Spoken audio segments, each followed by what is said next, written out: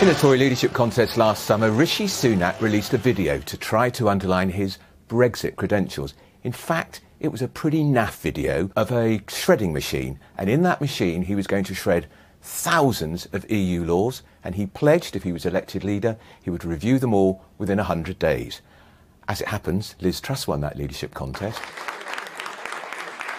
She said she'd have them all reviewed by the end of 2023, and the result was the retained EU law bill. Jacob Rees-Mogg, the high priest of the Brexiteers in the Cabinet, took it enthusiastically through the Commons. It passed its common stages, but then hit trouble in the House of Lords, dominated by Remainers like Lord Patten, remember him? I hate referendum. Former chairman of the BBC, former governor of Hong Kong, Ken Clarke, an arch Remainer, Peter Hain, a former Labour Europe minister. They all hijacked the bill to try to stop it. The other problem was, of course, the civil service, the blob, the Remainer blob. All they had to do was get out their highlighter pens and work out which laws they were going to get rid of. 4,000 of them. 1,400 of them so obscure they had to be dug out of the National Archive. Today, disaster.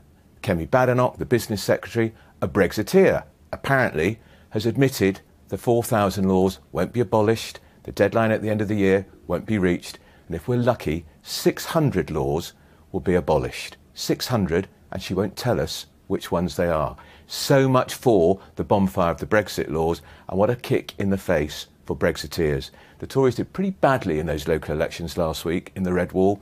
I suspect if those elections had been held today, now we know what we know about the Brexit laws, they'd have done a lot worse. Whose fault? Ultimately, Rishi Sunak. He's the Prime Minister, he made the pledge, and he should have stood up to the House of Lords, and he should have stood up to the civil servants. And I think if Jacob Rees-Mogg was still in the Cabinet, we'd be doing an awful lot better.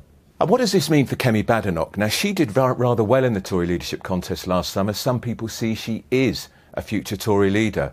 Has she been hung out to dry by her Prime Minister, by her civil servants? A bit of both, I think. She was pretty unsure in the Commons today, talking about the humiliating climb down, which is what it is. Who do you think you're speaking to, Secretary of State? I think we need to understand each other. This has definitely damaged her prospects as a future Tory leader. It's also damaged Rishi Sunak in the eyes of many of his backbenchers. Many of them want to get Brexit done, and nothing was more emblematic of that than getting rid of some of these laws which we should never have had in the first place. And I can tell you, most of the 4,000 laws were never debated in the Commons. They went through on the nod. How is that democratic?